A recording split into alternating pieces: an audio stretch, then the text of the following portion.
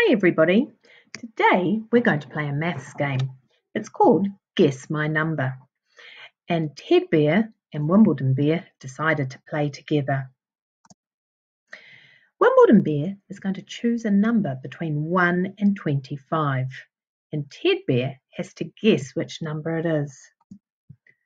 What number has Wimbledon Bear chosen? Can you see? That's right. It's number 18. Is your number 5? Thinks Ted Bear. No, 5 is too small.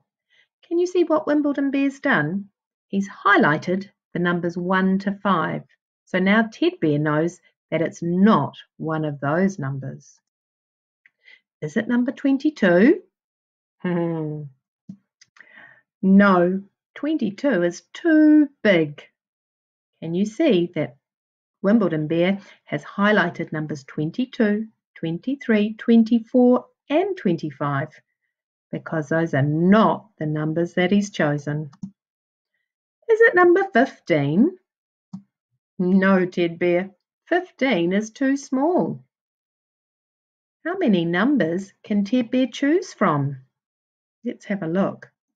1, 2, 3, 4, 5, 6 numbers have not been highlighted.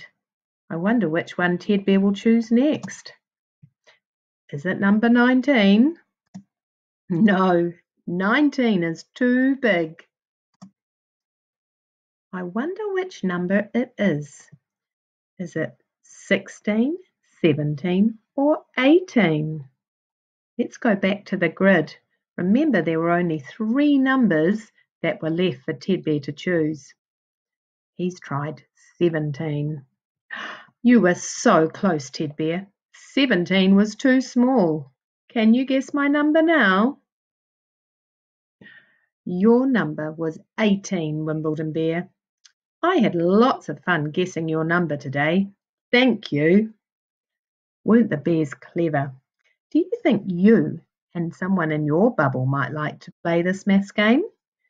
Maybe you could make your own grid, just like Wimbledon Bear. You might choose the numbers 1 to 25 and guess a number in that grid, or you might decide to try numbers up to 100. Some of you will recognise this from our classroom. Remember our classroom hundreds frames? Some of you may have even played Guess My Number with your teacher. Go back and watch the video again and see if you can play it with someone in your family. Have fun, everyone, and we'll see you soon.